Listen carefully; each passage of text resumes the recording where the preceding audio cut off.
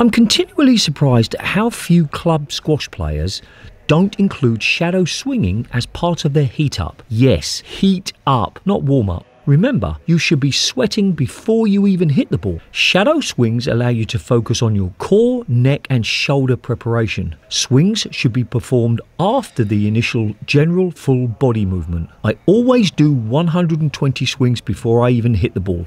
No exceptions. And I always hold the ball I plan to play with in my left hand to start heating it up. Here's what I do. 60 medium pace drives, 20 shoulder height volleys, 10 maximum reach volleys, 30 medium pace drives. Make sure you don't drop your racket head when swinging, and to ensure you don't, place a racket standing up in front of you.